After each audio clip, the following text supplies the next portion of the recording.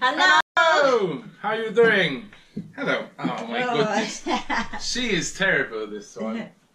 She knows. She wants to be in the video as usual. You're going to peel some quinces. So, this it's quince season, everyone. And this is our harvest.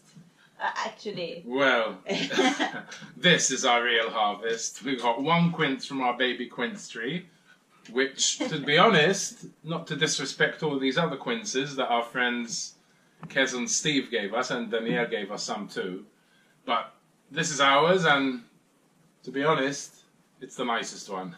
Well, that's probably because the tree only had to produce the one. Yeah. Yes, had we only had ours, well, yeah, we would have had nothing. Well, we wouldn't make much with that. But it is the tree that's grown the most from all the baby trees we planted 2 years ago. So that's good. Hopefully we'll have more next year. But as you can see, there's no shortage of these quinces, because a lot of people don't know what to do with them, really. They seem like a pretty harsh, woody fruit. They're related to apples and pears. But when you cook them, they're delicious. And a lot of people make chutneys and pastes with them, but...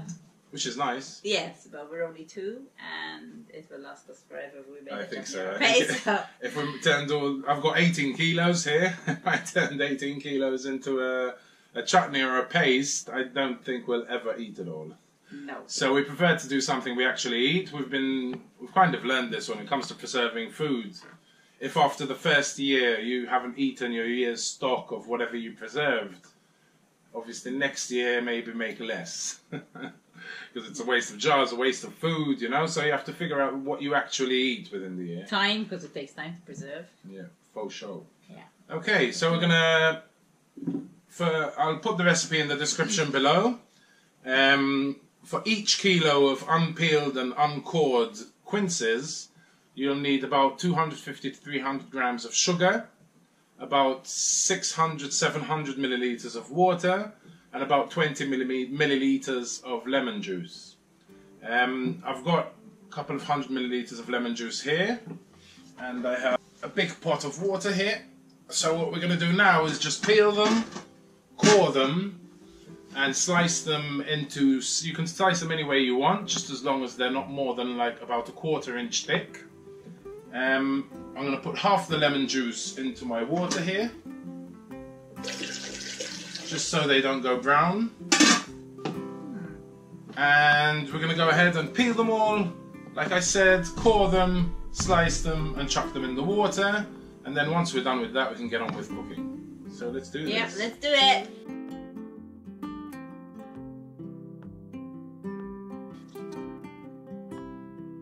I think I'll start chopping.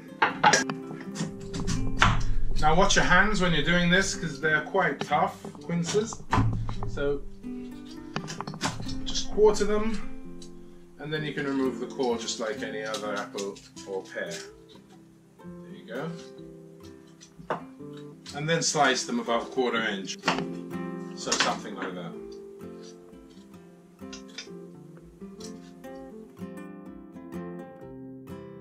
Okay, so that's it. I can't boil them in this pot because this pot is aluminium, and if you do boil them in an aluminium pot, you'll end up changing the colour.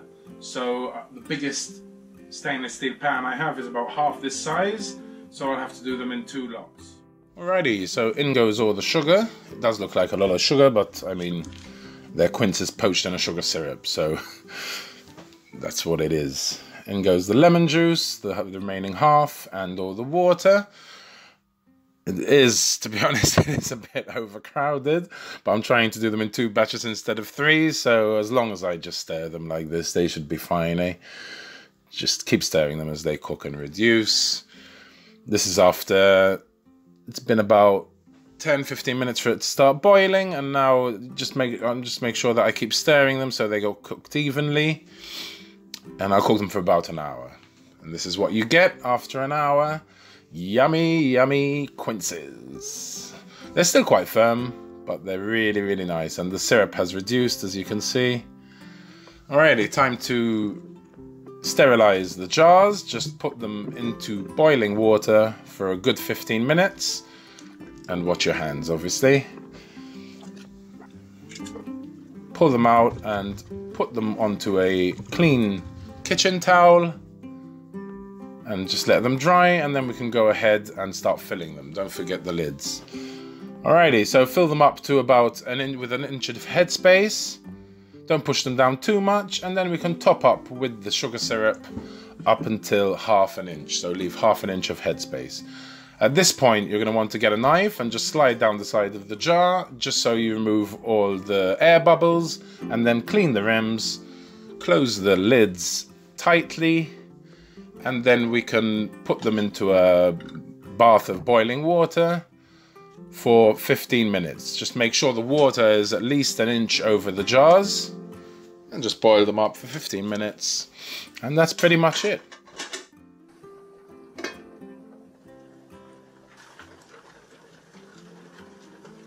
And there you have it. These are well cooled now. We left them overnight over here. And that's what you end up with. A beautiful pinkish, firm quince. Molly's going. Molly wants to come in. Let me open for her. You heard us talking to the camera. You heard us talking to the camera. Move up. Move up. Come. You did nothing wrong. You did nothing wrong. Oh, okay. Pretty good. You're a pretty girl. There's a lot of things you can do with these. I love them because I can whip up a quince crumble pretty quick. So I just grab about half a jar or a bit more, depending on how many people, and then just make a quick crumble with oats and almonds and flour, butter, cinnamon. Is that right? Yeah, and you can put them in cakes. There's a lot of things. I did have about 1 litre of syrup left over, which is fine. The recipe will vary depending on the size of your quinces. So we had a lot of small ones, so ratio of the core to actual quince fruit is higher. So that's why we ended up with a bit extra. But if you have nice big ones, it should be it should be enough. But I use this sugar syrup to flavour my cocktails or drinks. So when we make like margaritas or whatever, instead if we don't have triple sec, or we don't buy triple sec anymore, we can just add a bit of that. Or in my shakes in the morning, a mango shake, I put a couple of tablespoons of that. So if you enjoyed this video and you learned something from it, subscribe. And if you want to see more, then hit that notification bell, because you'll be informed every time we put on a new video. And also, we have good news. Thanks very much to our patrons, because thanks to them, we have a microphone in the mail. Oh yeah. And hopefully our sound will improve, but we'll have better videos. Always improving, hopefully. So thanks for watching and have a great day. Yep. See you next time.